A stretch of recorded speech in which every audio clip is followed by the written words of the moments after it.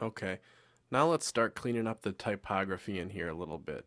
This is obviously just gack looking right now, so let's jump over to our to TextMate here and start looking at this.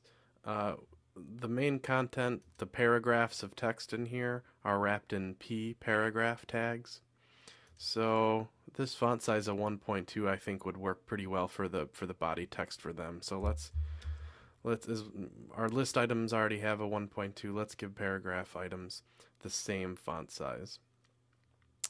Also, an important consideration in body text is in typography, the line height.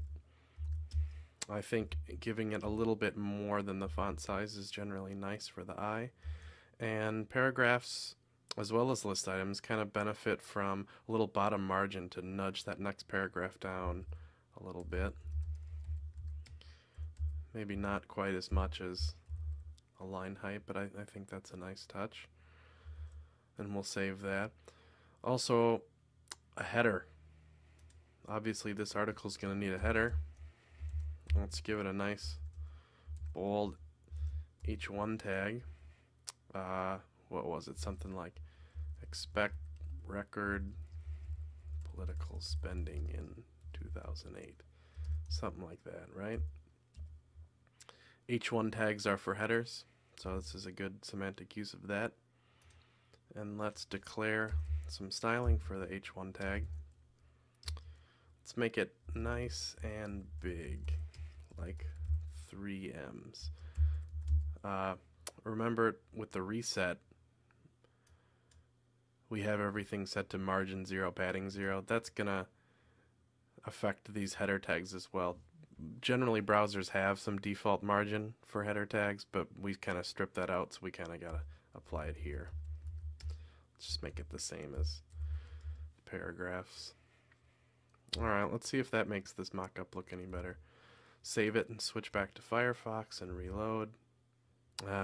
We made the 2008 kind of a widow down here, but overall this body text looks pretty decent and readable, so not bad. I don't think that was the exact title anyway. What is it? Expect record spending for political ads in 2008.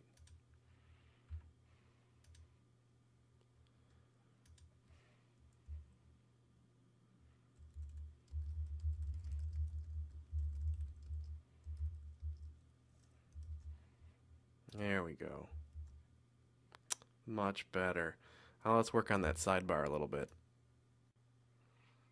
Okay, let's take a look at this sidebar, this area here. You see it's got this big, nice, thick bar on top of it, just as a kind of a design element to set off the sidebar. Let's start with that. We can use the eyedropper tool in Photoshop here to click that and get the hex code for it, which is, oops, sorry, I'm out of the screen here, 540,000. We can just copy it from there. And since that's really, it doesn't need to be part of the content, it's really more of just a design element, we can accomplish that pretty easily with CSS. So let's take a look at the CSS for the sidebar. The right column, border, top. Oh, how big was it? Let's call it 3 pixels for now. Solid of that color. If we want to find out the exact pixel height of that, let's just jump back over to Photoshop. If you're running Leopard, Command Shift 4 brings up these handy dandy little crosshairs, which if we go over here and highlight just that high, that's about, see where it says 5 or 7, 9 there? That's width by height. So, or 7, 8, that's about 8 pixels tall. Then you can just hit escape to get rid of it. It's just a nice little pixel measurement tool. So let's call that 8 pixels. And save that. Jump over to Firefox and see if our line made it. There's the line. Nice. Alright. Let's jump back to Photoshop so we can copy some of that text out of there so we don't have to write it ourselves. I'll grab my text tool, jump in here and grab this header. Command C, copy it. Jump back over to TextMate. And then up in our markup up here, let's start getting some content into that right column. I would use a H2 tag here. It's in the sidebar, so it's not, you know, it's just nice to have your subheadings use a less high header tag. Well, looks like we got some, came in and formatted a little bit, all caps. That's okay, we'll just leave it the way it is. So that's our header for the sidebar. We got to remember that we have not yet styled the H2 tag, so we better do that. But let's jump back to Photoshop. Grab the text tool. Let's see. And grab this text. And plunk that down with the same paragraph tags that we use in the main body. Although this learn more was kind of off by itself, so we'll throw that. Also in p tags, but it was a link, so let's give it an anchor link. Close out that tag. Okay, so let's style what an H2 looks like, because we know that.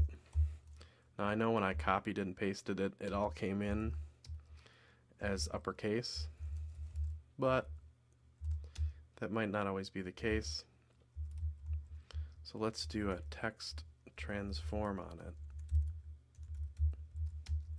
to all uppercase, which will just kind of force uppercase on it, and a margin bottom.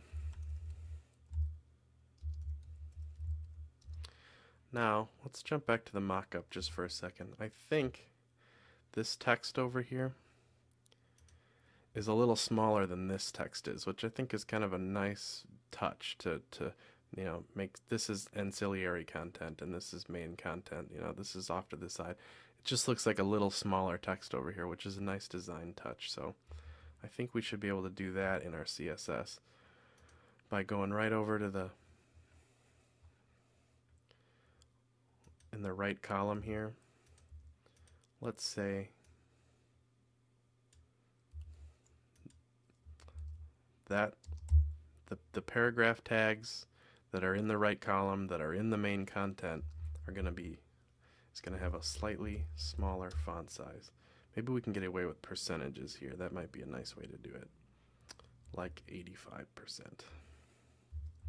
Let's see if that does it. Save it, jump back to Firefox, reload. Okay, few problems here. That 85% was just way too small. You can barely see this text, and our text here underneath the border butts right up against that border. So let's fix those problems. Jump back to our CSS. To get that text away from that top border, let's just apply some padding to the top. 15 pixels ought to do it. And then 85% was just too much for that. Let's call it 90%, and then maybe let's see what happens if we bump up the font size just a little bit. It might be edging on too small, and compensate with some line height. There we go. It's still a little too small, and you know, this is what you get when you copy text out of Photoshop too. Can you see that? These little tiny weird box things, that's some kind of problematic font thing. I shouldn't have copied that text out of Photoshop. It brings over weird characters, and it's just kind of bad news. I can go in there and clean that up, but they might even be invisible characters. So generally that's bad news. But we did kind of get the small text effect over here, although it still might be a little too small, and this might be a little too big. I'll go ahead and make those tweaks, but that's generally the idea here.